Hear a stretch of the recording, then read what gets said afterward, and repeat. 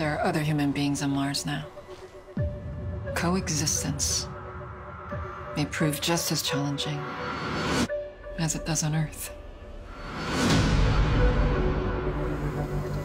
Mars civilization ultimately looks like an advanced version of Earth. Industry is going to be absolutely vital to that effort. Lucrum is a private corporation. And miners are here to make a profit.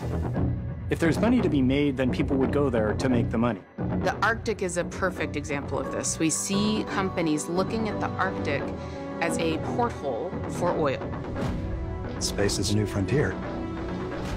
It's unexploited. What's that saying? Drill, baby, drill? Your crew is cut into a scientific preserve. What you're doing is not right. Anytime science reaches a conclusion, you are going to face pushback. In the history of human conduct, we have plenty of evidence of things going wrong. Whose side are you on? There are no real boundaries here.